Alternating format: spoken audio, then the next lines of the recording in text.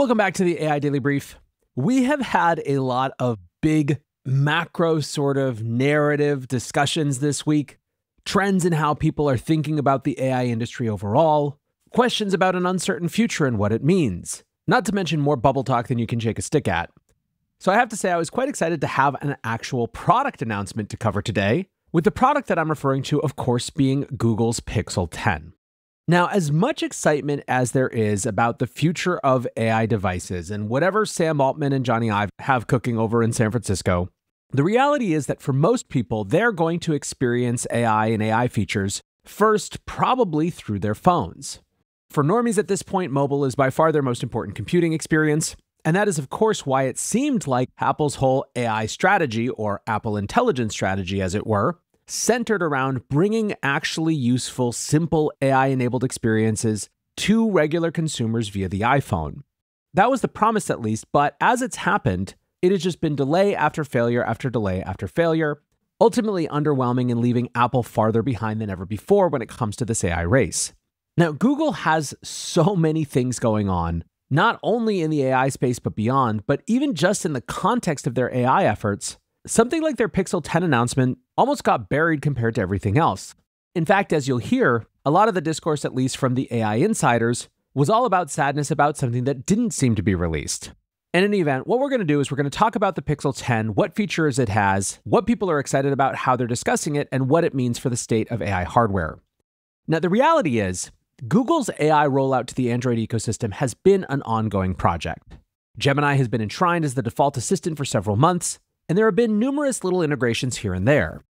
This release, however, is not part of that incremental rollout. It is instead a complete overhaul of Google's flagship handset in both hardware and software to be AI first. And if you had any doubt about how the market was receiving this thing, the very first line of the Wall Street Journal article, entitled, by the way, "Google is beating Apple on smartphone AI," was this: "The race to develop the killer AI-powered phone is on, but Apple is getting lapped by its Android competitors." We'll come back to that discussion, but let's first talk about the features. One of the big ones is called Magic Q, and that's the name they've given to Google's agentic assistant. It can rifle through your apps to find certain information and offer context-sensitive assistance. For example, if a friend texts you to ask where you made dinner reservations, the assistant will search your calendar and deliver the information in a pop-up. Initially, the feature, it sounds like, will be limited to Google's family of apps, but given that they have Calendar, Gmail, and so much more, there's still quite a few integrations there. In the context of that Apple competition, this was obviously core functionality that was promised with Apple Intelligence but was never delivered. What's more, when it comes to the user experience of AI, a small but important point is that the feature is going to run as a passive AI service rather than needing the user to prompt it. Next up, we have a feature called Visual Overlays that can use the camera as a live input for AI queries. Google showed an example of pointing the camera at a pile of metric wrenches to see if anyone will fit on a half-inch bolt. Now, on the one hand, this is sort of table stakes. This is the type of thing that people have been excited about with ChatGPT for a while, but obviously the integration directly into the operating system brings the utility of this type of feature to another level. Another feature is that the Gemini Live AI will be able to detect your tone. For example, being able to figure out if you're excited or concerned and adjusting your outputs to match. And this, I think, gets to one of the most important underlying subtext of this whole launch, which is that this is basically all about exploring how much new and important context the mobile interface can provide when it comes to AI assistance. When you're prompting a regular generic chatbot, you have to provide all the context yourself. In other words, you have to explicitly type or say via voice what you're feeling, the type of output you want. You have to explicitly share with it context from other documentation. Now, yes, that is changing a little bit as memory becomes a more important part of these systems, but by and large, each prompt is tabula rasa when it comes to the context that you might want to bring to it. Your mobile device, though, is one big bucket of personal context. Mobile devices are our command and control centers. They have information about our friends. They have a record of what we've been doing, what we've been looking for. All of these systems potentially give any sort of AI that's interacting with you via a mobile experience more context that can be used to make the output better. So this tone detection, for example, is another expression of using the particular form factor of mobile to get more context. But really, I think the important thing is that underlying idea of being able to get more context. There's also a live translation feature for phone calls, an AI-enhanced note-taking feature, and several other minor quality of life additions. Basically, it sort of sounds like Google took the Apple Intelligence announcement video from last year and actually built all of the tech. Still, maybe the thing that's generated the most conversation so far is the camera and photo editing suite. The core offering that Google is promoting is a feature called Camera Coach. It does things like tell you how to properly frame a photo, give an interesting photo suggestion, and automatically choose the best picture from a series of shots. One of the big features getting a lot of attention is 100x zoom. Google shared a demo of a full-frame photograph of a car, then showed that the photographer had taken it from nearly a mile away. The interesting thing here is that this is actually a sneaky AI feature.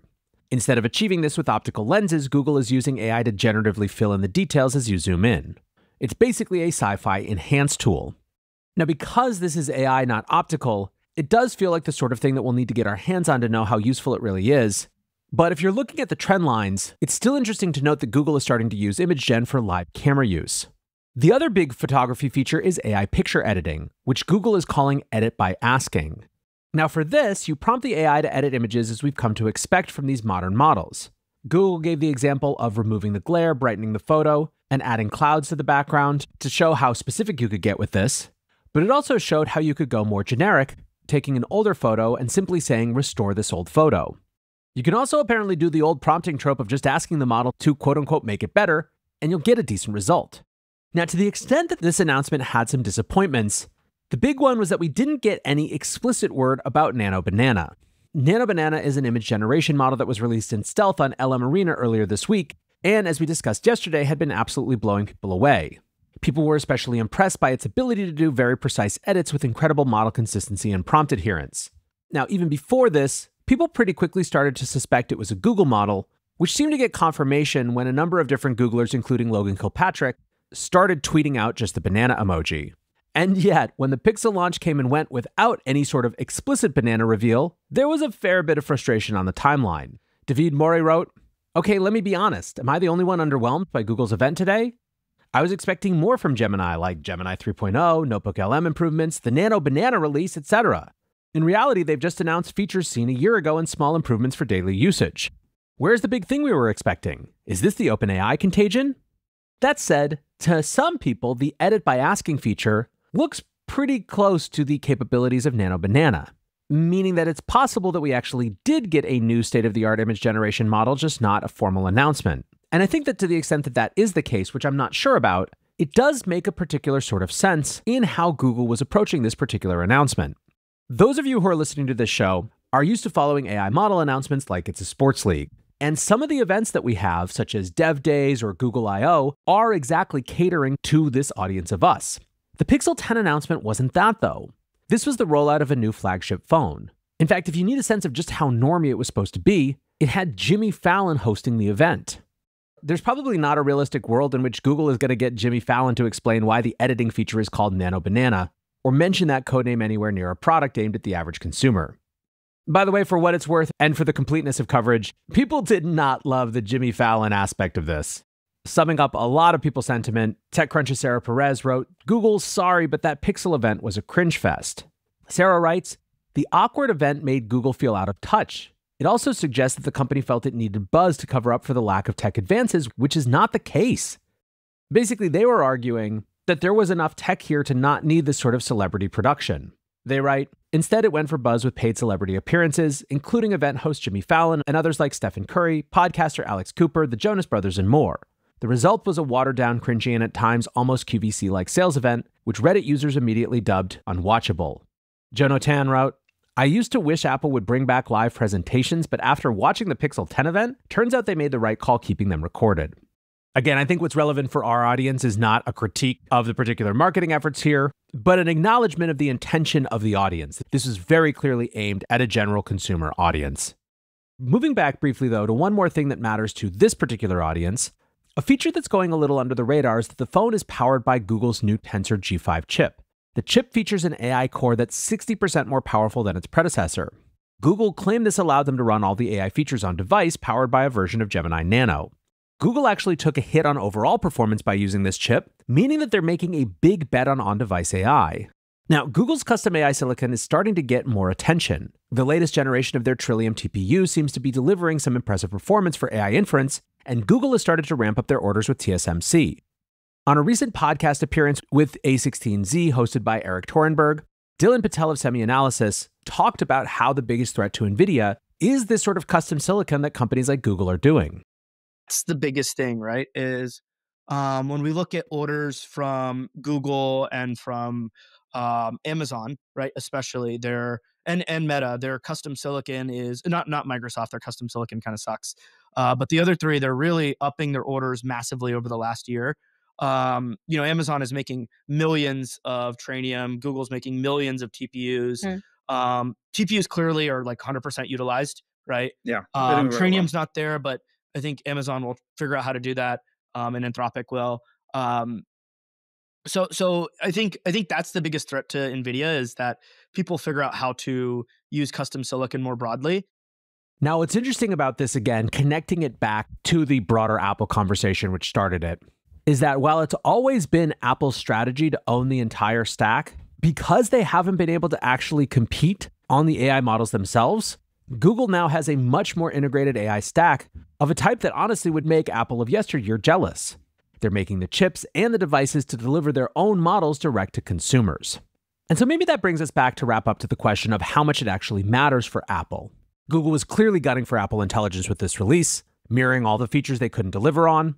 Google's head of devices, Rick Osterloh, even took a not-so-veiled swipe at Apple during the launch event, saying, "There has been a lot of hype about this, and frankly, a lot of broken promises too, but Gemini is the real deal." The really interesting question is that right now we simply don't know how much AI features actually can drive iPhone sales. Remember, despite breaking their promise on AI Siri and delivering a very underwhelming iOS, Apple's iPhone orders have actually gone up.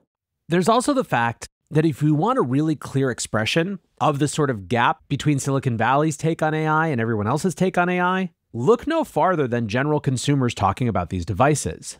Reddit, for example, absolutely hates AI. And because of that, they've been loudly complaining about the Pixel 10.